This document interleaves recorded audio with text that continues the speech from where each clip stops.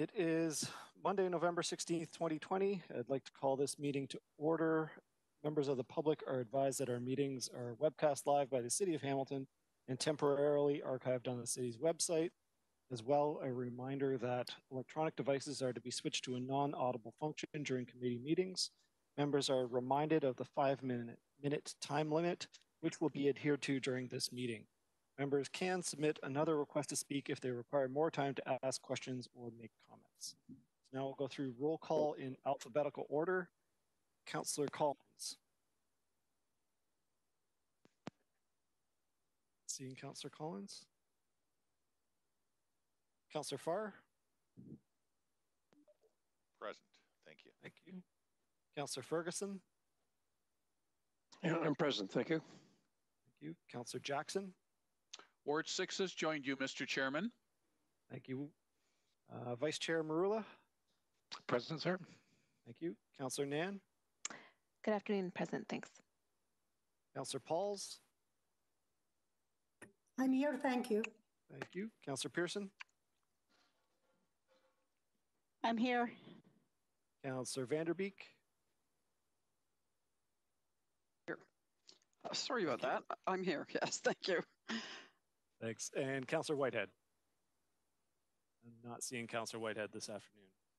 Okay. Madam Clerk, are there any changes to this afternoon's agenda? Yes, Mr. Chair, there are 2 changes to the agenda. We have 2 added communication items. Item 4.1, which is correspondence from Hamilton Bike Share Incorporated, respecting item 8.2. The recommendation is that it be received and referred to the consideration of that item. And added item 4.2, which is correspondence from Joanna Chapman, respecting item 9.1. And the recommendation is that it also be received and referred to the consideration of that item. Thank you. Okay, thank you. I need a mover and a seconder to approve the agenda as amended. Moved by Councillor Nan, seconded by Councillor Vanderbeek. All in favor or opposed?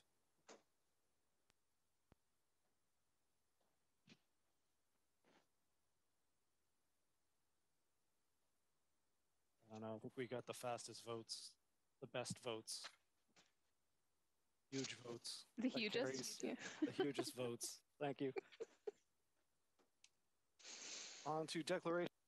Are there any declarations from members? Oh, lovely. Hey, we're both wearing winter white. Not seeing any. Councillor Jackson, I can, you're not muted. Thank you. On to approvals of the minutes of the previous meeting. This is for October 19th of 2020, as we missed the last meeting, it was canceled. So I need a mover and a seconder to approve the minutes from October 19th, moved by Councillor Paul, seconded by Councillor Pearson. All in favor?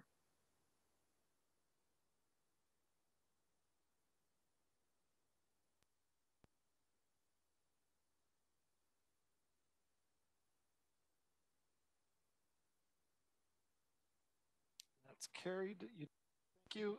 On to communications. Item 4.1 is correspondence from Hamilton Bike Share Inc. respecting item 8.2, the public bike share program phase procurement process. And the recommendation is that it be received and referred to consideration of item 8.2. Need a mover and a seconder to refer and receive, and if there's any discussion. So moved by Councillor Pearson, seconded by Councillor Farr, and Councillor Nan. No? No discussion? Okay. So we need an electronic vote.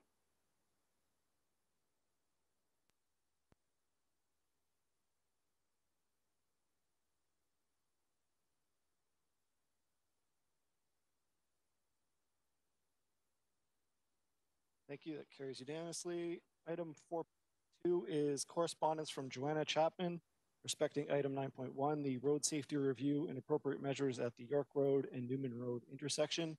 And the recommendation is that this be received and referred to the consideration of 9.2. So need a mover and a seconder to receive and refer, and then if there's any discussion. So moved by Councillor Vanderbeek, seconded by Councillor Jackson. Any discussion? Not seeing any.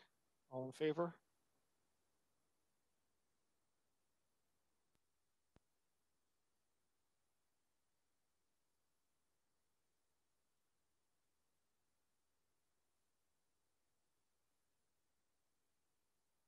we go. That carries unanimous. 2 consent items. Item 6, I need a mover and a seconder to receive consent items 6.1 and 6.2, and then we'll open up for discussion. So mover and a seconder, moved by Councillor Pearson, seconded by Councillor Vanderbeek. Any discussion? Seeing none, all in favor?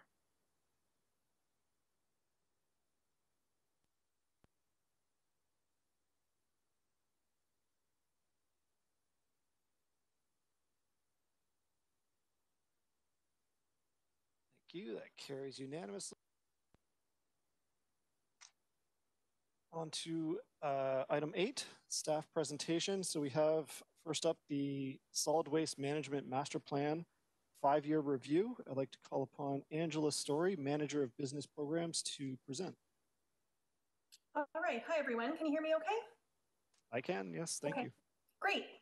Thanks very much. So as everybody knows, my name is Angela Story, and I am the Manager of Business Programs.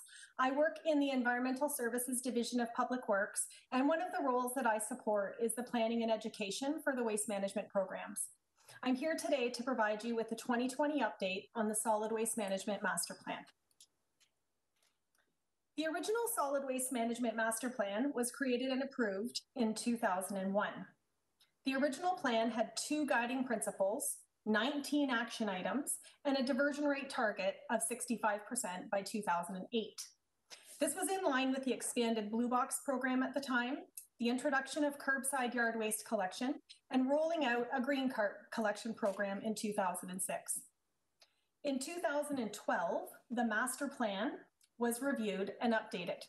The updated plan included 11 action items and the revised guiding principles to include that the city must lead and encourage changes necessary to achieve maximum waste reduction, that the Glanbrook landfill is a valuable resource, and as such, the city must minimize its residual waste and maximize the use of our diversion and disposal facilities, and the city must be responsible for the residual waste generated within its boundaries, and municipal partnerships could be considered. You'll recall for a number of years, prior to the shutdown of the CCF in 2018, we processed organics from Halton Region and the County of Simcoe. The 2012 master plan maintained a diversion rate target of 65% at the time. In 2012, though, our actual diversion rate was 43%. Due to the uncertainty in today's waste industry, you'll see that the 2020 update has prioritized action items to focus on the next 5 years. In 2020, staff worked with SNC-Lavalin to develop the master plan, to make it current given the many unknowns in the waste industry today. To do this, a review was undertaken, which included public consultation, a review of municipal best practices, and evaluation by waste management program staff to confirm any potential action items. From January 6th to February 7th, we received 3,778 online survey responses. SNC-Lavalin hosted 3 focus groups with participants from single-family homes, multi-residential apartment buildings, and businesses. The online survey consisted of 88 questions and took an average of 16 minutes to complete. Survey results confirmed that residents and business owners place a high importance on information, education, enforcement, and incentivization. They want to know why we do things, not just how. And a common response from all groups was that they would be able to participate more fully in our diversion programs if they were more accessible in apartment buildings and if more materials could be recycled. The master plan update consisted of a review of what actions other municipalities have included in their master plans, as well as reviewing what they've done to engage and educate their residents on waste programs and what industry best practices they've implemented using waste technologies. You'll see here that SNC reviewed municipalities both in and outside of Ontario. In order for staff to finalize the list of action items for the next 5 years, staff needed to evaluate the options to consider upcoming changes to the Blue Box program, the result of the CCF RFP, and any active projects that were already engaged in to support the master plan. If a possible action item met the criteria above it was not duplicated on the 2020 list of new projects. Projects currently underway by staff include an update of waste design requirements for new developments, ongoing improvements to the multi-res program, citing a location for a 4th transfer station and community recycling center on the West Mountain, ongoing development of stage 4 at the landfill, and continuing to monitor the Blue Box transition regulation. As noted at the beginning, this update focuses on programs to be completed in the next 5 years to best position Hamilton to adapt to the upcoming changes in the waste industry. The focus resulted in the 2012 guiding principles being unchanged. The diversion rate of 65%, although a big ask, remained the same. Action items will focus on reviewing policies, improving current programs, and gathering information for the future. 2025 marks the end of the 2001 master plan, as well as the end of the Blue Box transition. So it will be a good time to create an all-new master plan in 2026. You'll see in this comprehensive list the action items to be completed between 2021 and 2025. All items are on the list were items that were put forward from either the online survey and focus groups, a municipal scan, or the staff consultation. I'll provide a little detail for some of the items that may not be self-explanatory. The first one you see there is developing new waste performance metrics and related policies. With the pending legislation to transition the responsibility of the Blue Box program to producers, we will need to establish new measurements to track the status and performance of our waste management program. The city will also need to establish new targets to define what success is. Under supporting community reduce and reuse programs, staff are proposing to create and enact a policy that will provide greater support for these programs led by the community groups and nonprofit organizations. The third item is updating waste audit methodology so that audits being completed are more in line with the goals of the master plan and to provide more usable and reliable data by auditing more frequently and larger sample sizes. Item number 4 is improving existing programs such as business recognition, diversion at special events, and taking our school education program online. Item number 5 says reviewing the trash tag program. This is not to change the program, but to review the historical data since the program's launch in 2013. To analyze the number of trash tags seen at the curb on collection day and how many households currently request the additional trash tag allotment mailed each year. If a change to the program was recommended, information would be brought back to committee for review prior to making any changes. Number 6 is looking at the management of construction and demolition waste. A feasibility study would look at how more construction and demolition materials could be included in diversion rates and less material being disposed of at the Glanbrook landfill. The feasibility study will also review potential partnerships with commercial operators. Number 7 is carrying out feasibility studies related to the development options for the MRF and the CCF, should processing no longer be completed at our facilities. This would be as a result of the Transition Blue Box program and pending results of the CCF RFP. Developing intermunicipal policies and investigating intermunicipal partnerships would allow staff to investigate and potentially pursue partnerships with other municipalities that support our master plan's guiding principles.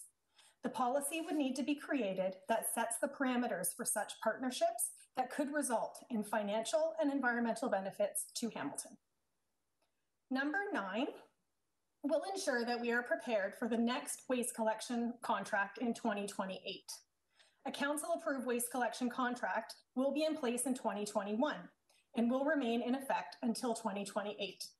Although 2028 is after the planning period of this master plan update, to include any major changes to the way waste is collected, investigation and approvals of new collection methods must happen with enough lead time to incorporate any changes in the waste collection contract.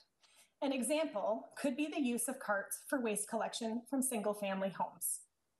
And number 10 is increasing curbside enforcement capabilities. This will have staff looking at the feasibility of different enforcement options to reject garbage set out at the curb based on what is included in the container. An example in other municipalities of an effective method to enforce the contents of the garbage stream could be to require material be set out in clear bags. Staff will also investigate the standardization of curbside monitoring between city and contracted collection staff. This could be done through auditing as well as education and training. And the final action item there is exploring green procurement options. Staff will contribute to the development of internal policies that support the recognition of what qualifies as a green product and recommend preference be given to those products. This may be coupled with the implementation of the single-use plastic strategy. As you can see here, all action items related to updated policies, doing feasibility studies, and implementing any new programs will all be completed within existing operating and capital budgets. If, after review, any items result in a recommendation to implement a program that would require additional funding or resources, such as the example given previously regarding using carts and automated collection trucks for garbage pickup, would be presented to Waste Management Advisory Committee, Public Works Committee, and Council for approval. So that concludes the update presentation, and Craig and I are both here if you have any questions that you'd like us to answer.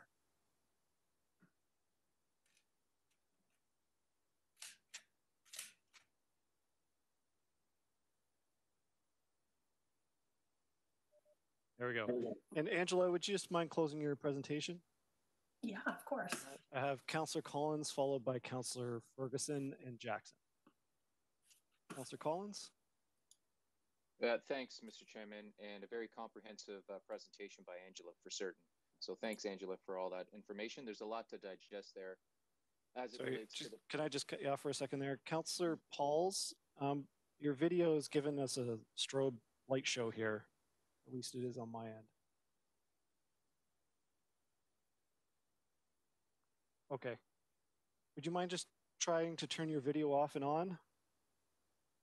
Oh. Thanks. Go ahead, Councillor Collins. Thank you, Mr. Chairman. One quick question. I'm looking at the action items that are on the list, and there's a long list there for certain in terms of items that we've discussed in the past as part of the master planning process. And one thing that has come about most recently is the investment that the province has made on Centennial Parkway with the new GO station. And I don't know if, for those of you who haven't visited the Kenora transfer station, it's the neighbor of the new GO station. And so those two properties are directly beside each other.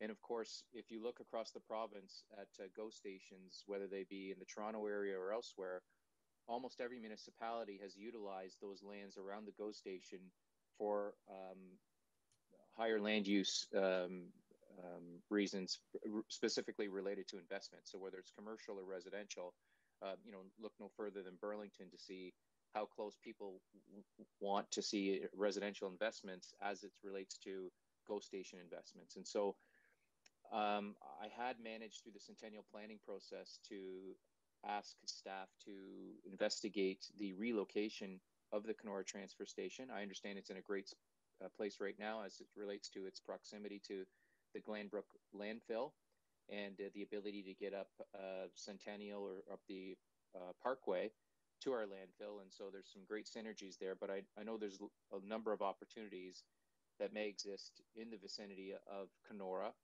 in that industrial area north of Barton there. So I didn't see it on the action items, and I want to make sure that we're not losing sight of investigating opportunities to relocate that transfer station to ensure that we're maximizing the investment that the province has made in the GO station on Centennial. So if I could just get some comment on that, I would appreciate it, Mr. Chairman. For sure. So through the chair, Councillor Collins, you and I have had this small conversation before, and so Craig has done some peeking into what the status of that is, and he'll be able to answer your question today. Terrific. Thank you. Through you, Mr. Chair. Councillor Collins, I'm not aware of what the planning committee request that you've made has resulted in. We haven't had any conversations with them.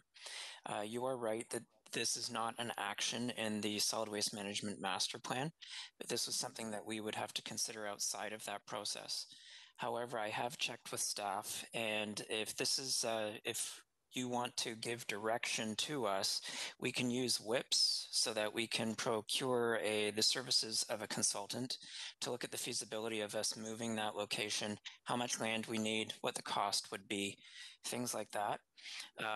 If we get that direction, then we'll reallocate those monies and then create a new capital detail sheet and get that work started. Okay.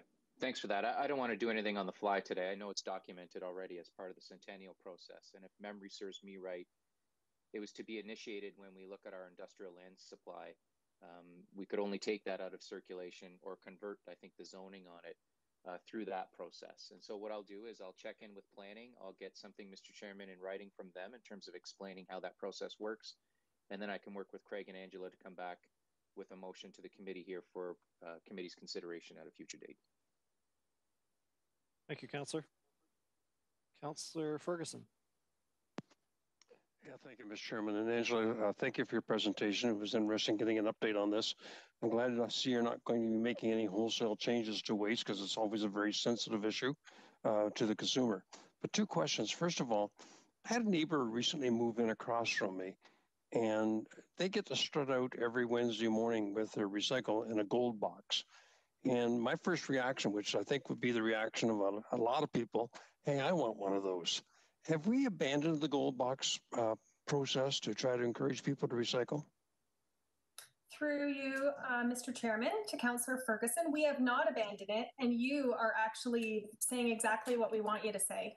When people see other folks move into neighborhoods, or people see when they're driving through neighborhoods that they might not live in, when they see a gold box, we want them to want one. So that's great. What we do every year is we aim to provide 100 gold boxes in each ward. So that allows us to increase our gold box presence out in the city by 1,200 gold boxes. The win rate of a gold box right now is around 40%. So we have to do at least twice as many audits to award the gold boxes each year. So anybody that does want to, we have a mygoldbox.ca website if they want to get their address in for audit at an upcoming season. So we do audit during daylight savings time, so usually between April and October. Okay, is that included in the waste pamphlet that comes out every spring with the extra tags? There's information in the gold box program for sure in the calendar, yes. Okay, thank you for that update. And secondly, is there any plans in the long term to put another transfer station in the west end of the city? Right now, in my community, if you want to go to a transfer station, you have to go all the way across to Upper Ottawa Street, or you have to go down to Dundas. Is there any plans for just one out to the west end of the city, or is that not on the horizon? Yeah, so through the chair, it's not on the 11 action items that you saw there. It was on an earlier slide related to items that are already in the works. So Catherine McCausland, the manager of recycling and waste disposal, they're currently siting with real estate a location on the West Mountain for the 4th transfer station. Oh, good. Do you know approximately where that, can you talk about where the shortlisted site is? So through the chair, I don't think we have a location yet, but I have always heard, kind of near McNabb, McNabb High School, McNabb Rec Centers, kind of like one of those nice West Mountain locations that would be ideal. Okay, that's all my questions. Thank you. Thanks. Thank you, Councillor. Councillor Jackson. Thanks, Chairman Danko, and appreciate the presentation, Manager Story, and thanks for the advanced time together to allow some additional Q&As and better understanding for me of this presentation. I really appreciate, Manager Story, the proactive manner of which you provided advanced information and knowledge. Some of us who have been here since amalgamation supported the original solid waste management master plan, Mr. Chairman, in 2001, not realizing there were a few dozen items in there that at some point in time may come back to haunt some of us down the road, and we were handcuffed down the road without providing any debate or different direction, because, well, after all, Councillor Jackson, you supported the 2001 Solid Waste Management Master Plan and all these 32 items. So I really appreciate Manager Story's proactiveness in getting out front of this and alerting us to the fact that these are all, if you will, studies and pursuits without any obligation at this time, if I've interpreted correctly, that she and her team are going to go for. A couple of quick questions to her. Reviewing the trash tag program, Manager Story, I was a big supporter of this a few years back. I think we give out 14 initially, and people can ask for an additional 12. Can you tell me have the numbers gone up using the trash tag, Mr. Chairman, especially during these 8 months of the awful pandemic? Through you? Yeah, so through you, Mr. Chairman, to Councillor Jackson, we have a KPI or a measurement target to send out less than 10,000 packages of the additional 12 trash tags every year. And since 2013, we have remained under or right on that 10,000 of 170,000 properties that we could mail to. Okay. We remained at that 10,000 marker lower. For this year, and yes, related to folks being home, we think, doing a lot of garage clean outs and stuff like that, we are a couple of thousand over already in 2020. So we have already had to reorder some of our trash tags in order to meet that demand. So yes, we are seeing this year that more people are using their additional trash tags. Well, thanks, Manager Story. And Mr. Chairman, I'm glad that it has remained a free complimentary service, especially in light of the financial hardship, Chairman Danko, as you know, many of our constituents and families are going through during the pandemic. So by luck or design, I'm glad we kept it as a complimentary program. I see just a supplementary, Manager Story, on the tags. I see on page 11 of Appendix A, you say the changes may hypothetically include sale, decreasing the number. Again, for my constituents listening in at this moment in time, it's the status quo on the trash tags, correct? Through you, Chairman Danko? Yeah, through you, Mr. Chairman. It's absolutely status quo at this point. This action item is to review the status and see, how it's going, what's happening, et cetera. And if we wanted to recommend a change, it would come back through Waste Management Advisory Committee, Public Works Committee, and Council to get that approval. Thank you. And Chairman Danko, I just quickly have one more question. If you indulge me, please, on item 6 from page 8, investigating the management of construction and demolition waste. Am I interpreting that, Manager Story, to be that you don't feel the corporation has received enough credit for diverting construction and demolition waste, and you'd like that to be included so that it would elevate the numbers of diversion rate with the City of Hamilton? Or have I misunderstood that? Through you, Chairman Danko, and that's my last question. Great. Through the chair, Councillor Jackson. So it's not that we're, not having success in something. We accept a lot of construction and demolition debris as garbage. So A, people have to pay for getting rid of that waste. And B, we have to send it to the landfill. So what we would like to do in this action item is to pursue some partnerships with other agencies. It could be, other transfer stations in the city, et cetera, who would accept it, and we could consider it diverted instead of garbage. So it wouldn't end up in our landfill. Instead, it would go, drywall or the shingles or any of those other items. They could be considered divertible products and not just sent to landfill. Thank you, Manager Story. Chairman Danko, Manager, keep up the great work. Thank you, Mr. Chairman. Thank you, Councillor. Councillor Pauls? Thank you. Yeah, I was wondering through the chair, Angela, what does automatic carts, what are they? Thank you. Through the chair, Councillor Pauls, those are where you would have a cart instead of a garbage can or a garbage bag. You would have a cart, kind of like your green cart, but a little bit bigger. And you would place all of your garbage in that cart. And an automated truck would come down the street, and based on where you've positioned your garbage at the curb, an arm would come down and it would grab the cart, and then it would dump it into the truck and set it back on the curb. So instead of having laborers collect your garbage and throw it into the truck, health and safety issues, all of that kind of things that happen with waste collection, the garbage truck would do the brunt of the work. And Angela, through the chair, would you still have to put it in garbage bags as well? And would the carts be big enough for more than one garbage bag? Yeah, through the chair. So that would be something that we would study, Councillor Pauls. In Toronto, as an example, residents have either a small, medium, or large cart, which they choose based on how much waste they generate. So we would look at that.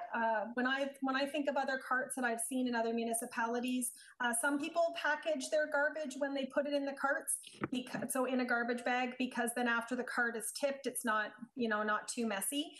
So kind of pre-packaging the garbage, almost like you do with your green cart now. Putting materials in a garbage bag first is just a little bit tidier. So if that's what residents choose to do, they would be able to do that. And through the chair, last question, would that eliminate then the tags? Because you would have one card only and no need for tags to put 2 or 3 extra bags. Yeah, so through the chair, we haven't studied that yet. And again, so I do know from other municipalities, residents still have the ability to set out additional waste and whatever policies those municipalities have. Maybe it's a bag with tags. Maybe it's, you purchase something in advance. Maybe you upgrade your cart to a larger cart if you find you're generating more waste than you normally would. Thank you. Yeah, you're welcome. Thank you. Any further discussion on this item?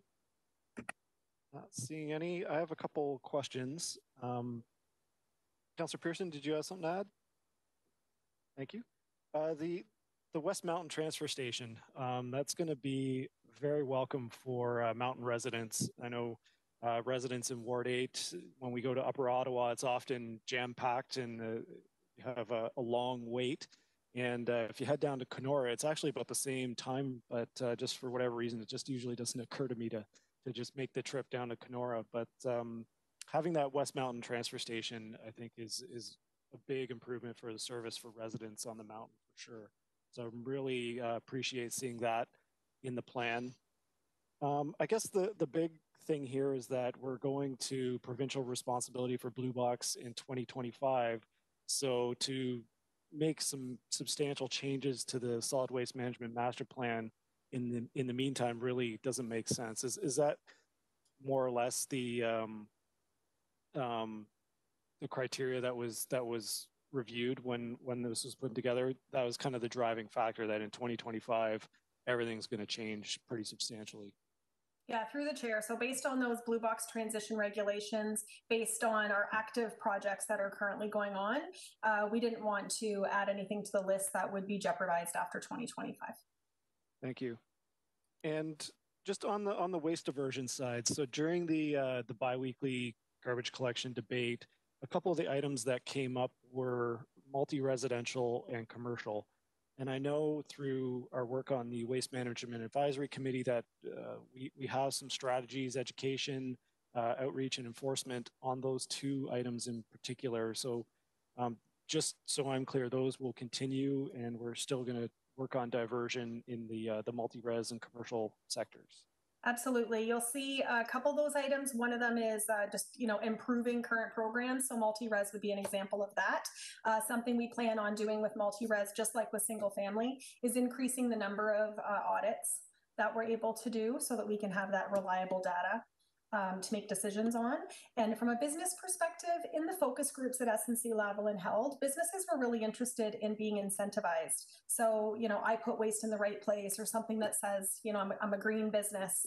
How do we work with those partners so that they want to maximize their diversion opportunities as well? Thank you. And one of the things that you and I have discussed previously is developing requirements for site plan when it comes to waste management, and being more specific about what's required for development. So you just elaborate that on that point a little bit, and when we might expect that to be finalized. Yep, through you. The waste design guidelines are actually being updated right now. We'll be bringing some information to the December 2nd Waste Management Advisory Committee before it comes to Public Works Committee. And it's basically just ensuring that all new developments, whether it's an apartment building or a townhouse complex, develops their site so that residents can access the waste diversion programs on site, and also that the city is able to get in and get out safely to be able to pick up the items. Thank you. I think that's a really important strategy because oftentimes you get to site plan and waste management is kind of the, the last thing that we talk about or consider, and all of a sudden residents buy a condo or something like that with waste management with the garbage bins right beside them or something like that. So I think it's really important to spell that out in advance so that everybody, as we're going through the process, knows what the expectations are. Could you just give us an update on the single-use plastic strategy as well? Yep, through you. So the single-use plastic strategy report, it should be coming to Public Works Committee in January or February. We were ready to go. We presented some information to Waste Management Advisory Committee, as you know, and then with Public Works Committees coming back on the schedule after the COVID shutdown, we had a few other items that we wanted to bring forward first. So that will be coming. The delay, if you will, has also allowed us to follow up. As you know, the federal government has made some announcements in the last few weeks about banning some plastic items in 2021. So we're just updating and refreshing some of the action items we had in our strategy so that it can align with the new information we've received. Okay, thank you. And finally, just going back to the provincial takeover of the Blue Box program. So right now, as a municipality, we give complimentary Blue Boxes to residents that request them. Has there been an indication from the province if they will continue that practice, or might that be something where we could look at for potential savings in the meantime? Yeah, so what we know so far in the draft regulation is that whoever ends up being our provider of recycling collection will need to provide the containers. Will it be a cart? Will it be a box? Will it be a bag? We don't know that yet. We have read in the draft that replacements would also be offered a couple of times a year. Okay. So at this point, I don't think there's, I'm going to say I don't think, there's a charge for that. It is something that we have in our comments back just to ensure if the uploaded program wants to encourage diversion, just like we always have, you have to ensure that the residents are set up for success. Great. Thank you. Those are all the questions I had. Councillor Pearson? Thank you, Mr. Chairman, and Angela, thank you again for the excellent overview. And you know, it's this is one of the areas and one of the committees where we're always following a bouncing ball because rules change and regulations change. And I commend staff for all the hard work and everything you do to keep us up to date on the regulations and what we can do for the taxpayers of the City of Hamilton, and to preserve our landfill site, which I understand. I'm just going to mention, I think the life right now on our landfill currently is to 2047, Angela, is that correct? Yeah, through you, Mr. Chairman, 2047. And I think the third cell is just being opened. So this will be the last cell that's available.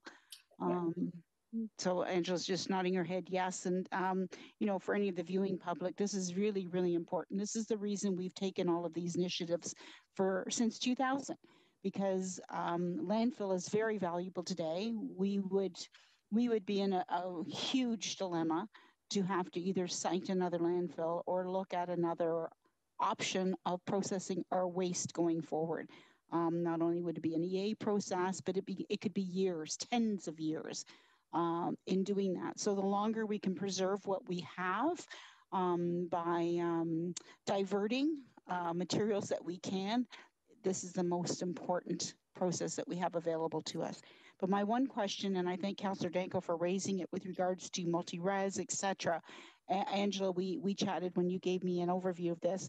One of the biggest issues I have is with and no disrespect to them, but you know, multi-development. So your townhouses, your condominiums, your what are they called? Suites. They back to masonettes. So the issues I have, obviously, developers today, land is very expensive, and they're trying to fit as much as they can on the land site, on a site. One of the problems is that, unfortunately, waste management becomes, it's almost an afterthought for these developers. And I've had a couple of situations where, you know, they try to eke out as much as they can. And if they can't meet the space for the trucks to get through, it now becomes the developer and the condo board's responsibility to address their own waste. So Angela, I know that you discussed that you're working, it's now called the West End Association, if I'm not correct. If I am correct, that changed the name from the Hamilton Halton Home Builders Association.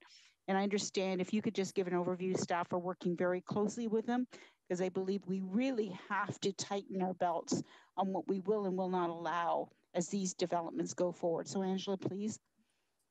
Yeah, so through the chair, just one thing, Councillor Pearson, about the Glamrock landfill. So we opened up stage 3 cell A last year, and right now they're working on developing stage 4. So we've got a little bit of space to go there.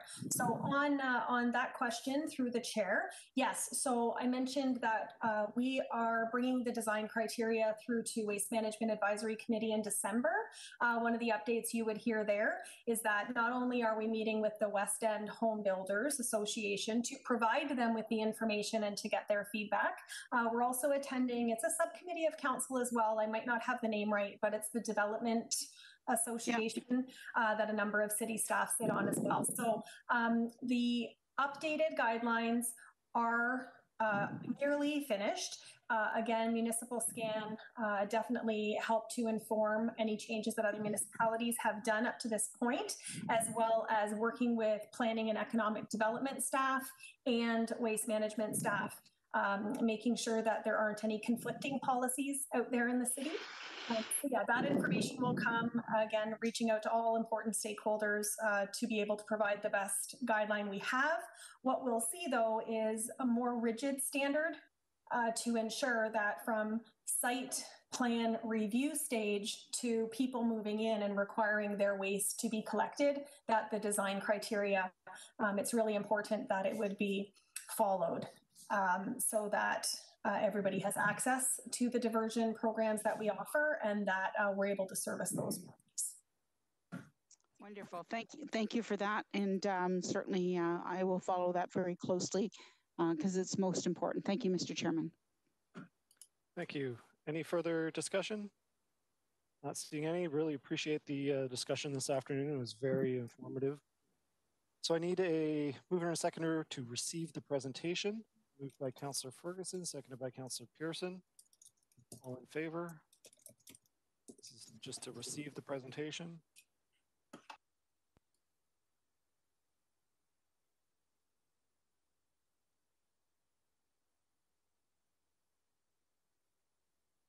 Thank you. That's carried unanimously. And then report, I need a mover and a seconder to move the and approve the report. Moved by Councillor Pauls, seconded by Councillor Nan. All in favor?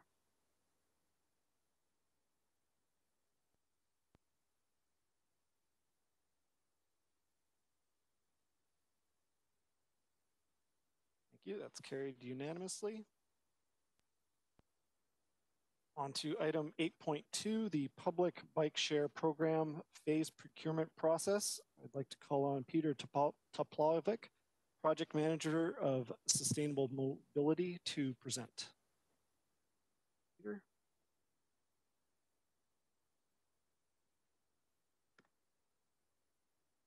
Thank you, Mr. Chair. My name is Peter Toplovic, program manager of Sustainable Mobility. I'm going to talk to you about the process. I'll first talk about background. I'll explain the hybrid phase procurement operating model. I'll talk about expansion plans and the long-term plan. So how we get here, I think most of us know that in 2013, Metrolinx gave us a $1.5 million infrastructure grant to acquire the equipment, which we purchased. And then through RFP, we awarded the operating contract to Social Bicycles LLC. And they subcontracted operations to Hamilton Bike Share Inc., a not-for-profit. Over 2015, when we launched, up until 2018, we had a lot of membership use and successes with some awards. And then we also kicked off and expanded our Everyone Rides initiative, which was our equity program, being one of Canada's first equity programs for micromobility. In 2018, Social Bicycles was purchased by Jump, which is owned by Uber. And Uber renewed their operating contract with the city and terminated their contract with Hamilton Bike Share Inc. And then it's hard to forget the pandemic and the termination, the early termination of the contract that Uber had with us, the city. And at that point, through a donor support, we were able to turn over the operations again to Hamilton Bike Share Inc. In an emergency mode until February 2021. At that time, Council also directed staff to continue a procurement process for a long-term system. And that's really where we are here today, is to talk about the phased procurement process. So the plan moving forward, if approved by Council today, is to maintain the current base bike share program and the equity program, which is operated by Hamilton Bike Share Inc. through a 2-year contract extension. And that's what you see here in the left panel. In the right panel, we are proposing to add a commercial micromobility permit, which will be operated by various commercial operators, potentially up to 3, for a 2-year contract. Just going to, there we go. So the current base bike share program is as you see it today. The city owns the bike share equipment and stations. The system is stable and designed for reliable operations. Equity is the key operating imperative for the system, and it connects it to and supports public transit and the HSR. The benefits here is the bike share operations are maintained by Hamilton Bike Share Incorporated without the use of city funds. Provides a sustainable service. It ensures the equity program will continue, and it is also provided through a grant process. And the private sector funding will be used to offset or reduce the impact to operations, including sponsorships and advertising. But also, Hamilton Bike Share Inc. has access to grant programs that other for-profit corporations do not. In terms of the other side of the equation here, the commercial micromobility permits, this equipment will be owned by the private sector, unlike the base bike share program. The operators will be on a 2-year contract. There's no requirement for stability or equity. That will be handled by the base bike share program. The fees will be collected, will be contribute to the base bike share operations, and also enforcement. And this would be to offset any impacts to the base bike share program. This allows us to also test the market to see if other devices, other micromobility devices, have a role here in Hamilton and will be used by citizens. This program will be self-funded through the contracts and application fees. There will be enforcement to ensure compliance. This will provide offset any impacts to bike share and allows the private sector to really test the market here without compromising our bike share operations in it.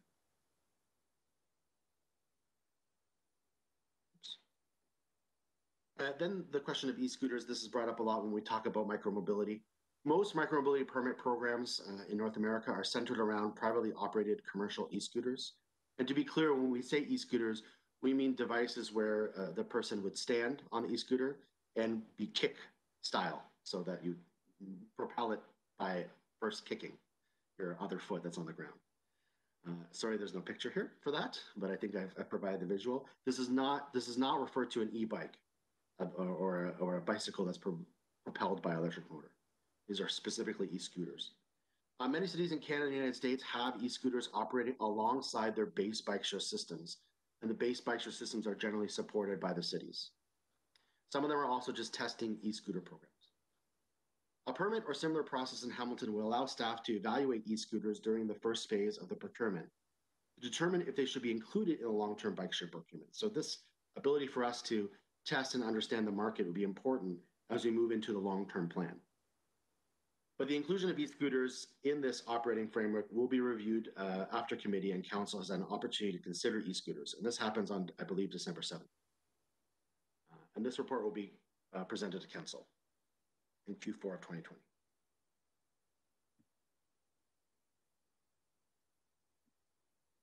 So this hybrid model that we're proposing was developed through a report on the different operating models out there in North America was developed and included as an appendix to this report.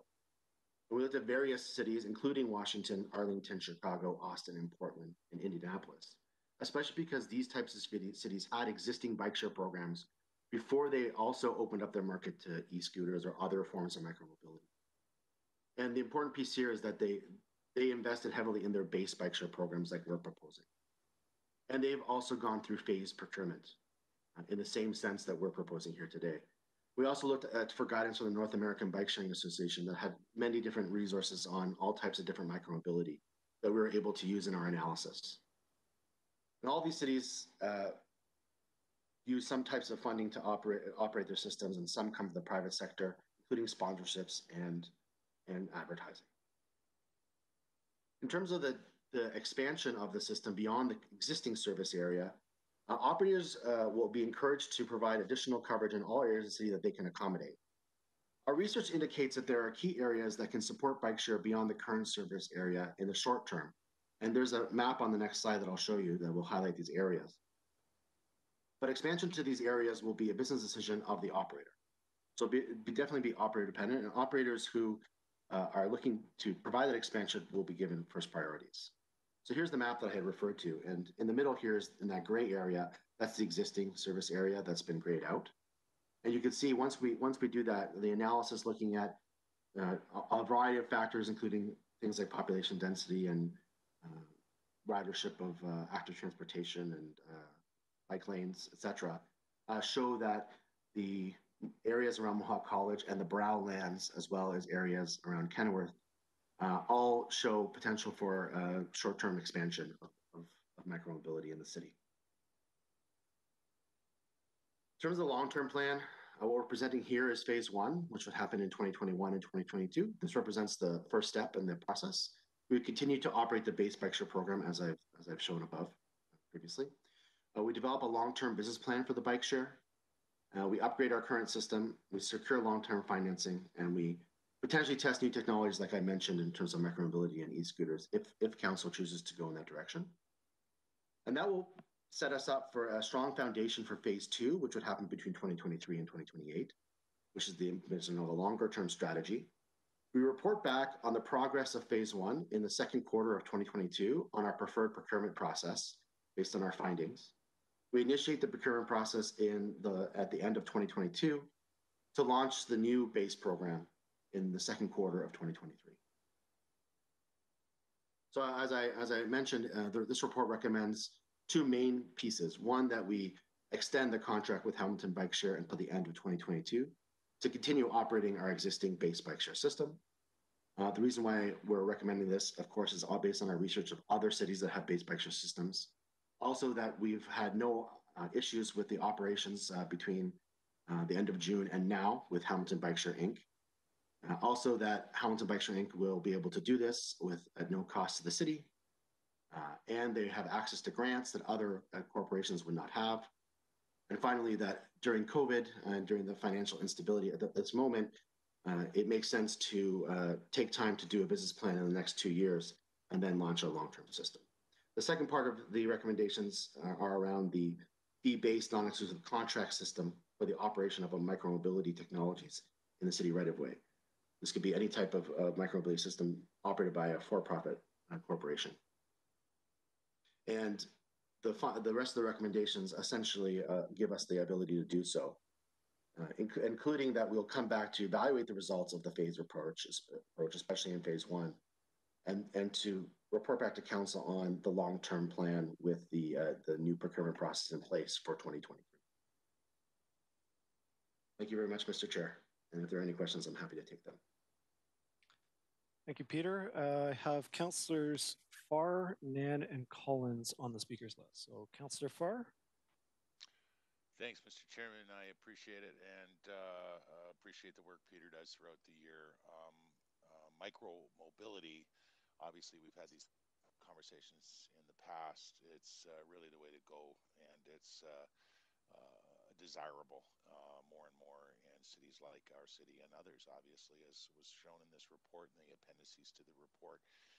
Just to put it in a nutshell, Mr. Chairman, through you to Peter, and you were a big part of the conversation, the Saving Sobe debate of some months ago, which went through a few machinations, but eventually, thanks to some very generous people in the community, we did so, and we put the right operator in place. And what we're being asked here is to continue with that operator at no cost to the taxpayer. And what you heard then and what you probably hear again today is potentially, and fair enough, is that initially when bike share was promoted many years ago to this city, it was touted as the same, no cost. And so we're still there, I think, as a council. Many on council are. Some of us may see it is important enough to consider on a levy, but at this point, and especially now with COVID, it's probably a non-starter argument, and I think it's fair to recognize that, and I'm sure you understand that. So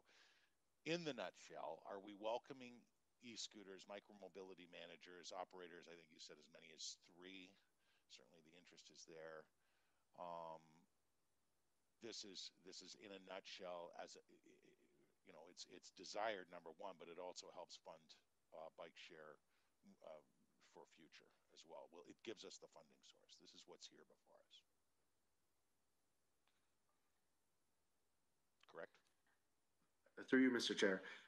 The extension of the contract is sort of independent from the e-scooter program or the micromobility program, permit program.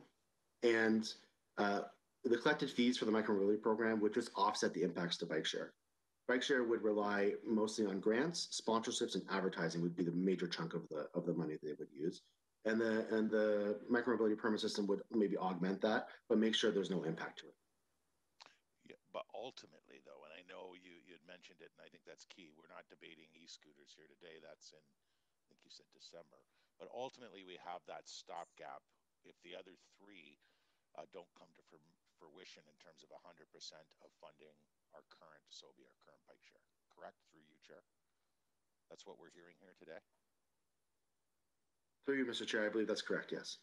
Okay. I just want to make it clear. There's lots of really good information here, and it's appreciated. So I know we're not debating e-scooters today, but we've talked about it as a council in the past, and we'll obviously talk more fully about it in December. But there were some issues that were very 2018, and my understanding is in other communities, a lot of them have been taken care of with respect to some of the issues caused by e-scooters. Have you heard the same in your profession? Through you, Mr. Chair, yes. In terms of various micromobility technologies, including e-scooters, they've been operating for 3 or 4 years now in North America, and many of the initial issues have been rectified through technology, relationship with the cities, enforcement, and other policy. So it's come a long way since early days. And those third-party operators of these micromobility, and particularly e-scooters, are all cooperating in these markets, I'm reading too. Is that correct?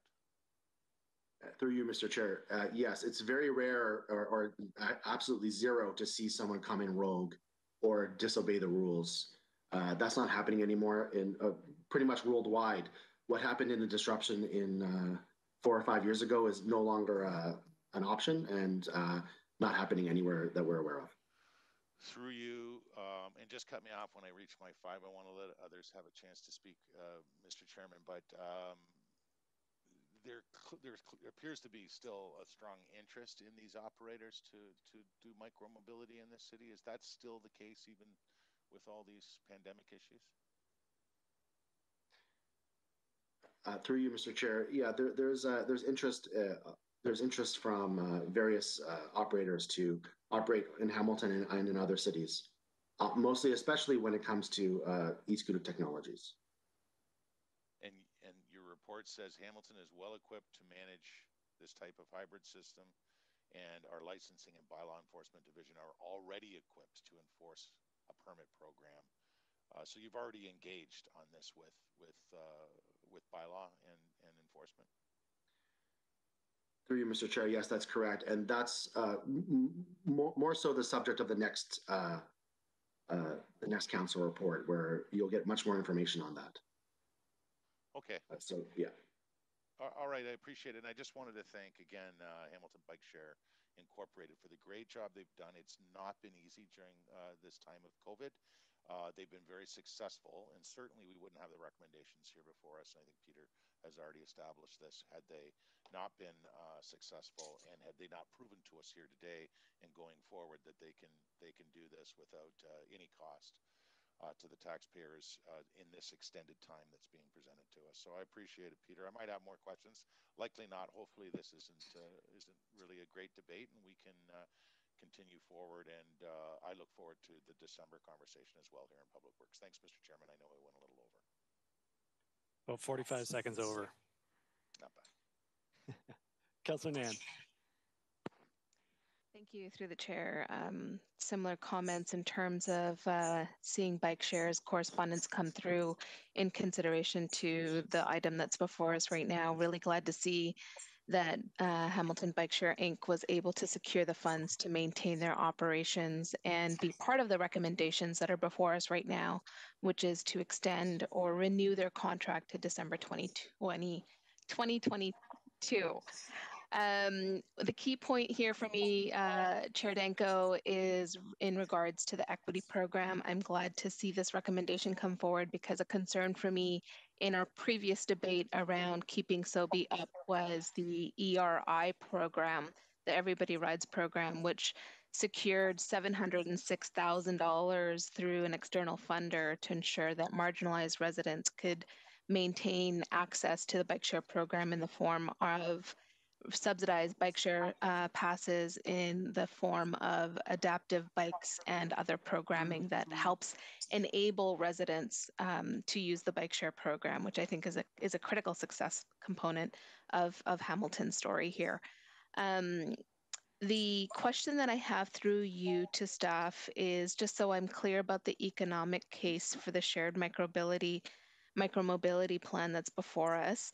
In reference to, I believe it was the first appendix, the detailed report there was a discussion in the report about the unmonetized benefits as well as the monetized benefits of moving forward with this plan, speaking to mobility, equity, and access, road safety as being the unmonetized benefits that come from what's before us, and then the potential of $905,000 over 5 years. Through you, Peter, could you just, did I get that right? Is there anything else you can share with us as a committee in terms of that $950,000 over 5 years that would be a cost benefit to the city and would be potential income generated? Through you, Mr. Chair, that was the return on investment piece in the report. And the idea there was to better understand the return on investment by keeping the base bike share program operating. And we wanted to better understand how by making investments, whether it's usually from grant money and capital, can the operations have a net benefit to the city? And that's what that's showing. In terms of a revenue generator, I think that what we see is that most of the operating money would go back into supporting the operations of the bike share program, but that we aren't so reliant on city dollars to fund those operations. Excellent. So the for-profit micromobility fees would go towards potentially offsetting any of the base bike share operations enforcement costs, and that the bike share and other micromobility in and of itself would be a revenue generation offset cost for operations as a long-term strategy moving forward. Through you, Mr. Chair. So by having the permit program, the idea is that there would be no impact to the city or the bike share operations by the fees exchange, and that includes for enforcement. Excellent. That way we aren't impacting the Everyone Rides program or the bike share program by testing the e-scooters or other forms of micromobility that we might bring, depending on what council direction is at the end of or beginning of December. Thank you. I appreciate that, Peter. It's thorough. I appreciate the report that's in front of us. When the time comes, I'd be more than happy to move the recommendations that are before us. I appreciate staff coming back with the robustness of this plan and also taking care of balancing out the concerns that were expressed as we were discussing the sustainability of SOBI in the previous iteration of the discussion. So much appreciated. Thank you for the time. Thank you. Councillor Collins. Thanks, Mr. Chairman, and through you to Peter. Peter, a very comprehensive report, a lot of information. Thank you for that. A quick question on the current state of SOBI through the pandemic. I know it must be a difficult year for them like it is for everyone else. Do we have current stats on how they fared through the pandemic and, what the future might hold for them in 2021 if we use the same numbers? Through you, Mr. Chair, we don't have I don't have the specific ridership stats or dollar amounts, but from what I understand in our, as alluded to in the letter from Chelsea that's sent to council, that while they're operating in emergency mode, they have had stable operations. There's stable use as well, but across the whole continent right now, there has been about a reduction in ridership by somewhere between 20 to 50%. And that's common because a lot of commuters would have made use of the system, all these systems, including ours. And so while ridership is down, it isn't impacting the ability to do the operations. I think that's the important part. And we're seeing consistent ridership across the pandemic for people who are no longer using it. Like some are going to work, obviously, especially in healthcare, and others are using it for either recreation or errand running. But Very certainly good. the ones who are, the commuter shed is a little smaller today than it was pre-pandemic. Good to hear. I had a couple of questions on the micromobility, so it makes it a little bit difficult to speak to it, knowing that it is coming on a future agenda. But I guess one of the concerns that I have, and I'm willing to keep an open mind, but I've lived with the Waterfront Trail and its operation since its opening back in the early 2000s, and have had on and off problems with people using electric devices, whether it's a scooter or an e-bike on the trail, and they're currently prohibited. And this past year, council was very supportive of putting in an ambassador program on the trail, and we had bylaw officers there on a daily basis throughout the summer.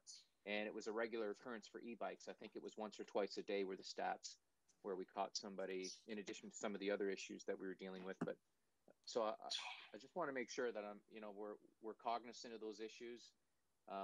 It took me, a motion to council and council support to get the bylaw enforcement that we needed on the trail. And we have great stats, and I'm hoping that Ken Leenders and his staff at some point in time can provide an update to committee in terms of what our findings were.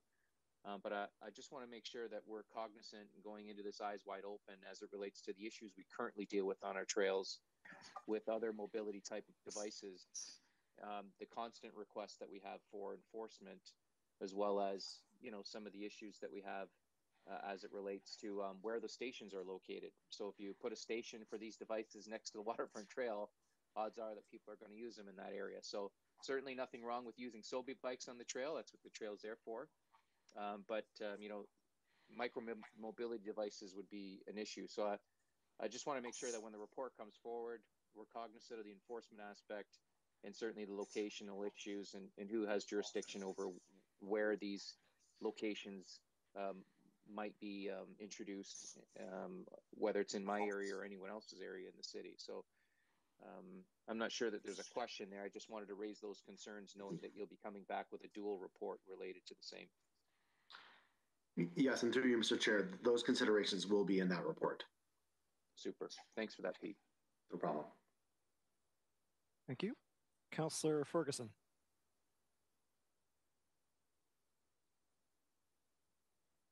Yeah, thanks, Mr. Chairman. And Peter, thanks for your report today. Two questions. Number one is, we're having similar issues on the trails of the Hamilton Conservation Authority as Councillor Collins just described on the Waterfront Trail. And we had correspondence even come to council last meeting about why they're prohibited on HCA trails. And of course, the Conservation Authority does manage the Waterfront Trail down at Confed Park. The HCA has taken a position that we do support them if they're battery-assisted bicycles. It's come to our attention, though, that on the e-scooters, there's a whole smorgasbord of different scooters out there. And so when you come in with your report in December, I wonder if you could break down the different types of scooters that are available in the marketplace, right from the ones you propel with your foot right up to ones that look like motorcycles. Apparently, there's all kinds of them. They would help us decide what's appropriate on our trails and what is not appropriate, mainly for the safety of the people walking. Can that be included in your report in December? Through you, Mr. Chair. Yeah, I'll pass it along to our report writer as well, that the Ministry of Transportation is involved in that piece in terms of determining which types of devices can go where, and provide clarity. From your experience, how many different scooters is there out in the marketplace? Through you, Mr. Chair, in terms of both available to the marketplace in general for personal purchase, yes, versus commercial For commercial operations, they differ a bit, but there are multiple different varieties. Generally speaking, when we say e-scooters, we mean the kick-style stand-on-top e-scooters, which have a compact form. But there are other types of scooters, so where the difference between a scooter and an e-bike sort of becomes unclear. That's not necessarily what we're dealing with the micromobility systems that we're talking about from a commercial standpoint. But you could have a sit-on-top scooter, which is different than a kick-style scooter, but they're called the same name. I think that's where some of the confusion is. And so I think we can provide some clarity there. You sure can, because your definition of what a scooter is can be entirely different than somebody else who has a different one, and they all want to take them out on our trails. And some of them are simply unsafe because they go too fast and they run too quiet, and walkers can't hear them coming up behind them. So if you can have the report writer define for us how many scooters are out there and what are they all called to help us make the right decision on what's permitted on our trails, that would be great. And the second question is, there's been a lot of concern over the last number of years about bike share that they don't set anything aside, a few cents per ride, for capital replacement. Is the current operator and the one that you're asking us to renew, which is bike share, for another 2 years, are they have a fund set up now for capital replacement where they take a few cents per ride and reserve it in there so when they have to replace these bikes, there's money available? Through you, Mr. Chair, that's not common in most North American systems that we did ask that question to everyone we've interviewed and collected information on. For the most part, the operators certainly aren't generally the ones who do that, since it's the equipment owners, which would be the city in this case for our bike share program. But a lot of what cities have done is gotten grants to replace bicycles, or got new operators in to replace those bicycles. So the replacement plan is there, but not in the traditional sense as we would do with other types of vehicles. Mostly it's been through grants from other levels of government, or a full replacement of the fleet when a new operator comes in. And so that's been the strategy moving forward. And in fact, there are lots of opportunities because there are many bikes like the Sobi bikes available to us. By making purchases through from other cities, we can augment our fleet and upgrade our fleet without needing to put aside any, the operator needing to put aside any costs. However, at the same time, the operator has been responsible for many years to replace the parts. So most of our bikes actually have fully upgraded parts already as of today because of those investments. So most of the investments come through parts replacement. Okay, because a lot of us have been questioning this for a long time. Why don't we set up a capital or replacement reserve like we do with fire trucks or heavy equipment or vehicles in the city, so that there's not the big hits come when you have to do a large replacement? And I'm surprised that nobody's embracing that idea, because it's just good business practice to be able to have a reserve set up for when you get those big hits and have to replace 100 bikes.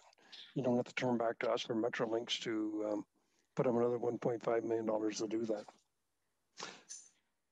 Okay. That's it, Mr. Chairman. Okay.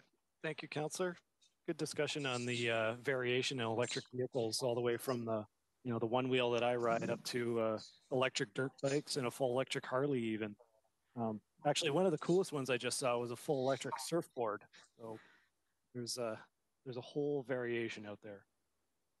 Anyway, going on to Councillor Pauls. And thank you through the chair. Thank you, Peter, first of all, for taking time to talk to me offline. We had quite a conversation about the Sobi bikes. But Councillor Ferguson actually asked a question about, because I saw your presentation about upgrade current system, and I was going to ask the question, who pays for the upgrade? But you did give the answer. So thank you for that. And thank you to Councillor Ferguson for raising that. But I wanted to ask you if you could just elaborate a little bit about the connection about expanding the Sobi bikes on the mountain. You said there's a connectivity. Can you tell me exactly where your thoughts are and how it would come? Through you, Mr. Chair, thank you, Councillor, for your question. If I referring to the map I had showed through the presentation, it does show the areas around Kenilworth, Mohawk College, and the Brow lands, including concession, as the most likely candidates for expansion. And to do so for a bike share, it would involve the placement of stations and bikes. And partially, I guess I was referring to also the grants, and I've included those in the report that show that there is money to purchase more bikes for expansion. And that's what we would be using to both make the expansion and replace any other older bikes in the fleet. So that'll actually, and we've also had a grant come in for stations. So we actually have the stations already available to make expansions in different areas. On the other side, the micromobility operators may also wish to expand to these areas. So if the appetite is there, we will also be encouraging them to expand in these areas as well.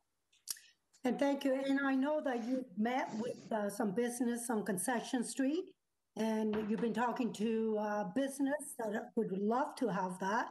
And so that's really good to know that there could be some expansion. Now, I know that from the east to the west, especially when we do St. Lawrence and the Caddy Trail, there's going to be trails that go from one end to the other. So I can see it being expanded there. But the last question I wanted to ask about the e-scooters, are e-scooters allowed on the road, or do they have to go on the bike lanes only? Through you, Mr. Chair, it depends on the jurisdiction. Various jurisdictions take different approaches. The MTO has given the city the ability to decide, but generally speaking, they will go wherever bikes go. Wherever bikes go. But that report, the clarity on that will come in on December the 7th as well. Okay, it would be good to know, because I know there's a lot of even beginner bikers that might, feel uneasy to have a scooter behind them going double the speed and not knowing what to do. So I'm just wondering if they could go on the road or not. But if the update's going to come in December, that will be great to know. So thank you, Peter, and thank you again for taking time to talk to me. Thank you. Through the chair, thank you. Thank you. Councillor Pearson. Thank you, Mr. Chairman, and Peter, thank you for all of the information. Appreciate certainly Councillor Ferguson's comments and valid points. It would be a good suggestion that they look at a reserve going forward for upgrading and purchasing new cycles. But my question, again, with regards to the trails, and I appreciate Councillor Collins raised this concern, as I'm sure he has the crux of the issues in his ward. But I received a number of emails from seniors with regards to the e-bikes, and these are the electric, not the scooters that you push with one foot. And I just want to leave it with you as a thought, because the comments that I've received were, could we have different regulations for different age groups? And I don't know how we would do that. That would be the most difficult. But I'm just thinking if I could leave that with you in your report coming in December, so you have some context of what we're getting as councillors. Because I've heard from a number of residents in my wards who in my ward who are seniors have purchased these e-bikes so that they could ride the trail. And now they can't because they're motorized. So I just want to leave that thought with you as possibly something to look at and put in your report when you come forward in December. Thank you for that. Thank you, Mr. Chairman. Thank you. Any further discussion on this item? Not seeing any. So to receive the presentation, have moved by Councillor Nan, seconded by Councillor Farr. All in favor to receive the presentation?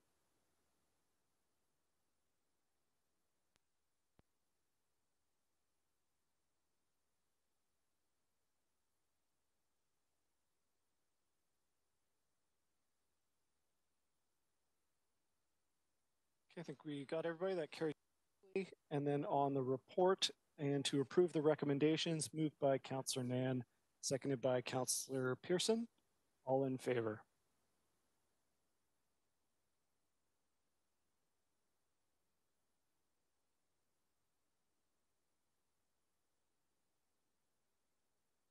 Just waiting for eScribe. There we go.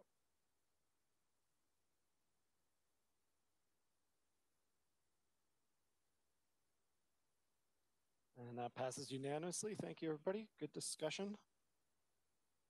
On item 9.1 is the road safety review and appropriate measures at the York Road and Newman Road intersection in Ward 13. And the mover and seconder to put this on the floor. And Councillor Vanderbeek, I'm not sure if you put you on. You're okay. All right, so moved by Councillor Vanderbeek, seconded by Councillor Jackson. Any discussion on item 9.1? Councillor Vanderbeek. Oh, you're still muted. You have to unmute. I'm unmuted now. I was looking for the circle thing to unmute. I know myself. you like Sorry. move your mouse around. Well, where is it? No, it's like I was hoping I could find it in the other way, but anyway, I found it. I'm on. Okay, thank you. I would like to speak to item number 9.1. I have several concerns about this, and I've had several recent inquiries from constituents. So I would appreciate the opportunity to work a little further with staff to address in more depth some of the answers to the questions and the impacts on particularly on a pending Niagara Escarpment Plan amendment application that is underway. In that regard, I would like to move a deferral. So moved by myself and seconded to by Councillor Jackson, that report PW 20071 and PW 20196 respecting road safety review and appropriate measures at the York Road and Newman Road intersection be deferred to a future Public Works Committee meeting to allow staff the opportunity to meet with the ward councillor and review their concerns. Okay. So the deferral is on the floor, moved by yourself, seconded by Councillor Jackson, to defer this to a future Public Works meeting. Just looking to clerks, Alicia, do we have to specify a date, or is a future meeting sufficient? Future meeting is sufficient. Okay, any discussion on the deferral? Councillor Pearson. My only question, and thank you, Councillor Vanderbeek, I certainly do support your request, but I understand the MTO initiated this this review. So just through to staff, is there any implication on timelines? Recognizing this coming back sooner than later, but is there any issue that we have with the MTO? I can take that, Councillor Danko. Thank you. Through Chair Danko to Councillor Pearson. This was actually an outstanding business list item. We were directed back in 2019 as part of a planning application to undertake a number of tasks, including a road safety review. So we felt obligated, given the time that has passed, to bring this report forward. We, however, continue to share information with the Ministry of Transportation and vice versa. And in my opinion, there's nothing time sensitive that would be caused by a deferral of this report. That's wonderful. I'm most supportive and appreciate that. Thank you. Okay. Any further discussion? Not seeing any. So all in favor of deferral?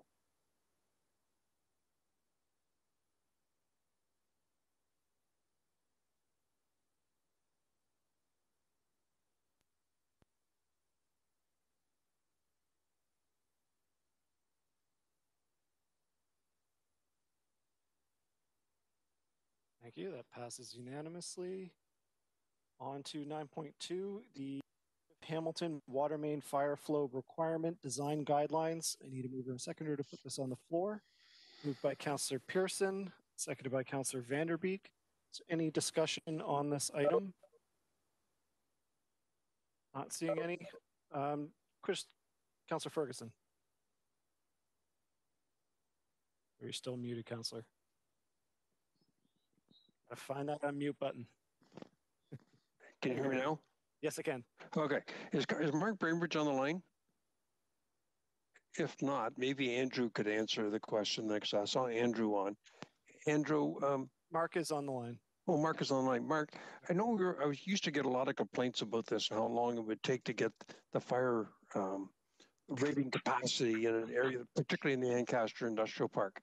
Does this new system make it faster now? I think I read that in the report. And if so, what are we doing differently?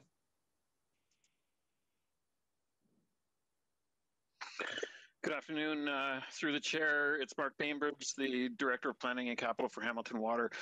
Councillor, that's a good question. We certainly have heard the industry in past years that were concerned about the timelines. When we implemented the pilot process about 1 year ago, we changed the formula for the evaluation of fire flows across the city to reflect a formula that is largely based on an Ontario Building Code platform, different from the Fire Underwriters Survey platform that we used to use.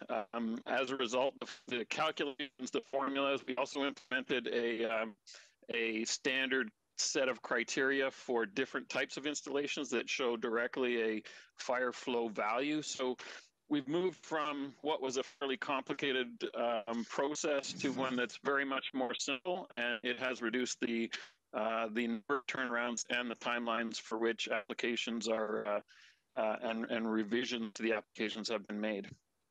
Okay, Mark, thanks for that, and I appreciate you dealing with that problem. It always puzzled me how the Ancaster Industrial Park, which is really a new park, had to have a water capacity rating done for every new building that went up in there, and it sounds like this will streamline it quite a bit. So thanks very much. That's all I got. Thank you, Councillor. Councillor Farr. Quick question for Mark on Appendix B, page 2 of 17.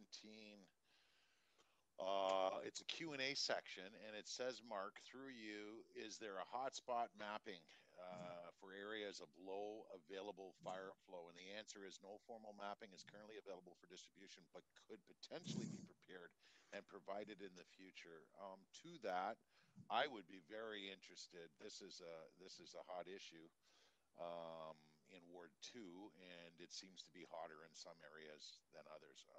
So through you to Mark, is this something that you might be able to put together then? It looks like you've referenced that that's possible. Through you, Mr. Chair.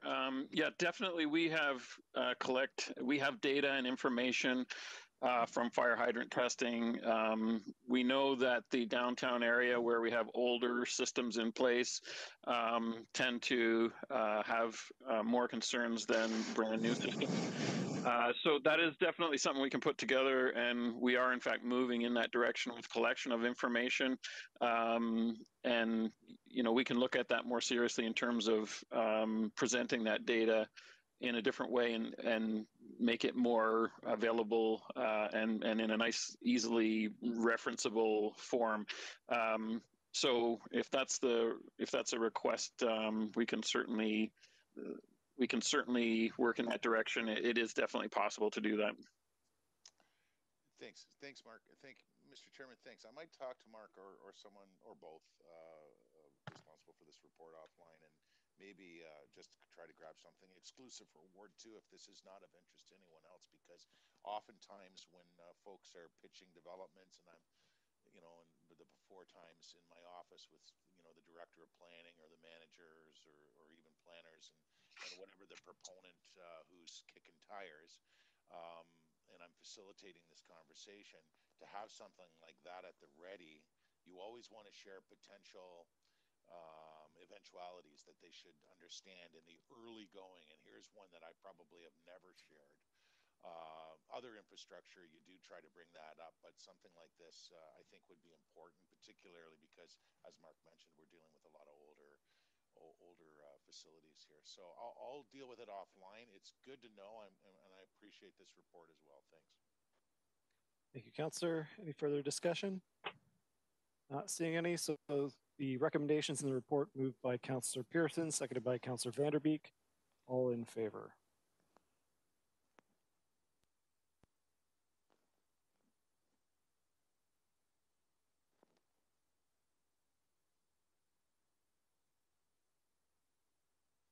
Thank you. That's carried unanimously. Trying to flip my page without licking my fingers here. It's like, you're at the grocery store and trying to get those little plastic bags open. Anyway. 9.3 is the universal concession fare policy. I need a mover and a seconder to put this on the floor. Moved by anybody? Councillor Pearson, seconded by Councillor Farr. Discussion on item 9.3. Not seeing any from committee. Okay, we'll go straight to a vote. All in favor?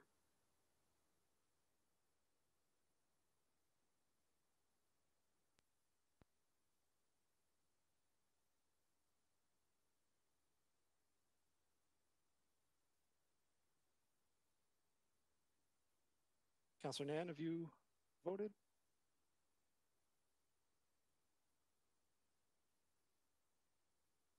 There we go. Pass unanimously. Thank you. 9.4, cross-boundary connection with Niagara Regional Transit. Need a mover and seconder to put this on the floor. So moved by Councillor Pearson, seconded by anybody. I'll second that myself. Any discussion on 9.4? Councillor Pearson? Sorry, Mr. Chairman, I can't get into the paragraph yet because it's telling me it's trying to put the vote up. But anyways, yes, I appreciate the information. I'm just wondering, sorry, it just came up now. No, it didn't, sorry. I'm just wondering if staff is in attendance, it can give just a quick overview because this is a good news story as far as service from the Niagara end with connections, and it's using some of the lands at the Costco Center. So if someone's there to just give an update, I'd really appreciate it for our committee's information and indulgence. Thank you. Go ahead, Debbie. Thank you, Debbie Delvedove, Director of Transit. Through the chair to Councillor Pearson, yes, it is a good news story. So Niagara Region is launching a pilot, microtransit pilot starting, it started this month until January of 2021. And through their initial outreach, as they were designing their pilot, it was identified by their residents that they would like some connectivity into the city of Hamilton, more specifically to Winona Crossing. So they approached us and we've been working with them as they've developed their pilot. And we are before council today with this report as a requirement under the Municipal Services Act requires that we have council approval to allow another transit agency to bring or operate their services within our boundaries. So it is again a pilot that they're doing. It will be at Winona Crossing. And we look forward to that connectivity with our neighbors to the east, west. I get all confused with the lake there. East. East. I'll get it. Okay. Thank you. Thank you. Thank you for that. Thank you, Mr. Chairman, for allowing the quick overview. And I appreciate, I think it's great news. But my next question is going to be, because obviously we're going to have people, I'm hoping that their intent is not just to access Costco, because personally, I don't know that I've ever gone to Costco because I could carry what I bought there in a shopping bag and put it on a bus. So leave that at that. So just through you, Mr. Chairman, to Debbie, we have talked about and we are reviewing the improvement and enhancements of transit in the Winona area. And I'm wondering if this actually will give us a good indication of people coming in, because right now only Transcab would be available, but any residents coming from the Niagara side would not have the privilege of using Transcab because they would not be an HSR user. So Debbie, could you just maybe highlight where are we with regards to potentially expanding some service into possibly to the at least Winona Road with Costco? Through the chair, I'm going to ask Jason Vanderhyde, who's also on this call, to provide you some details on where we are with that, Councillor. Over to you, Jason.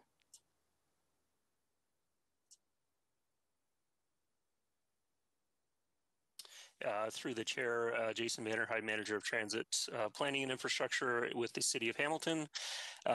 Through the chair to the councillor.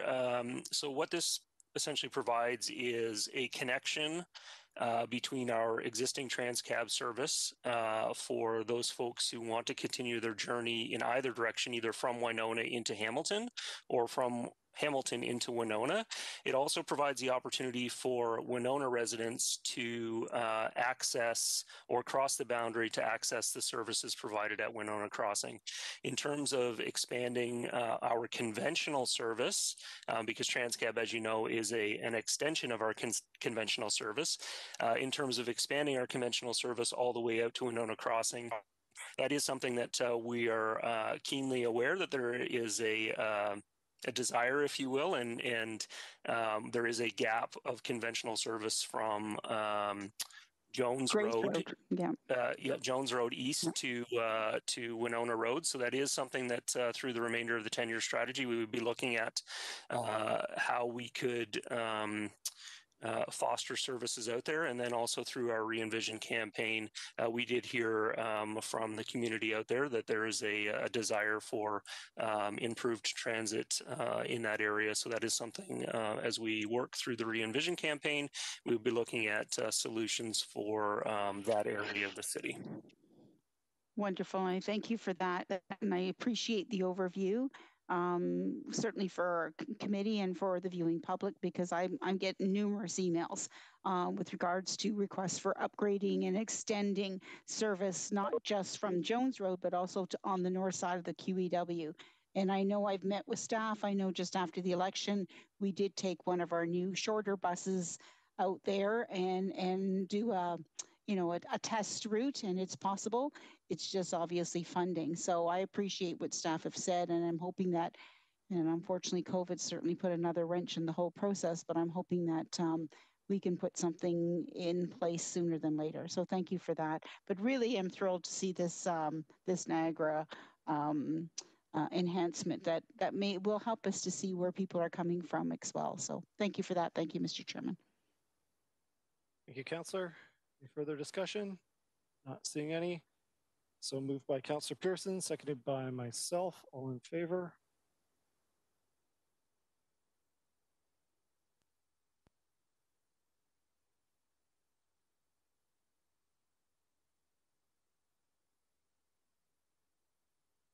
Thank you. That passes unanimously. 9.5 is the Waste Free Ontario Act proposed regulation to amend the Blue Box program. I need a mover and seconder to put it on the floor. Moved by Councillor Pearson, seconded by Councillor Nan. Any discussion on 9.5? Councillor Ferguson.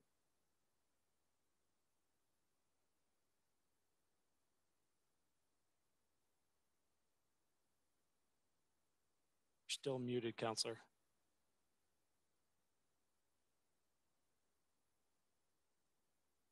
There, can you hear me now? Yes. Perfect. So on page 2 of the report, there's a matrix there showing the Blue Box program costs. So I'm just trying to see who the author of the report is. Rafila or Craig, I guess. I'll ask the question to Craig and he can deflect it to the right person. Estimated revenues is $2 million. Is that the revenue you get from the sale of the recycled product, like all your fibers and cardboard and paper and cans and bottles and all that stuff? Are we only getting $2 million now to sell that product? Craig Murdoch, Director of Environmental Services. Through you, Mr. Chair. Yes, that is correct. The market is not healthy as we've communicated it in the past. And we've gone from a high of about $6 million, probably 4 years ago, if memory serves, as a revenue. And ever since the markets in foreign countries were refusing their importation of materials, the market has collapsed. Yeah, I knew that it had gone down just before the last election. I thought it was a 6 million. I thought I heard last year it was a 5 million. Now you're forecasting out to 2023 to be down to 2. What do you think it will be for 2020? The estimated revenues. Through you, Mr. Chair, I would have to get back to you on that. I was told that we were holding pretty well at our budget, which was a little above $2 million. It could have been around 2.5. You know, I thought it was around 3. Is there no new interest in these recyclable materials? I know China was a problem a number of years ago, but there isn't a pickup yet on particularly newspaper and cardboard in cans? Through you, Mr. Chair, the usage of cans and newspaper is on the decline.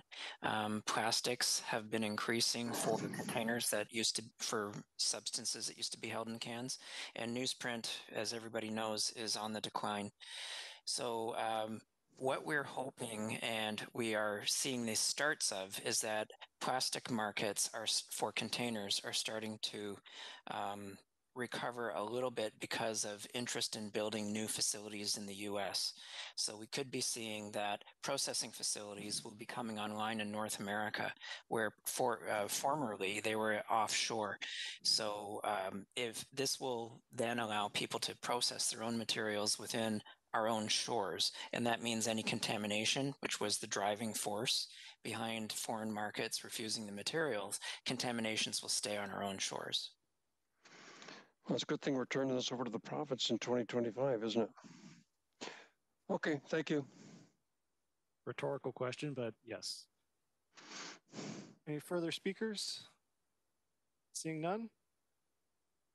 Okay, so on the recommendation in the report, moved by Councillor Pearson, seconded by Councillor Nan. All in favor?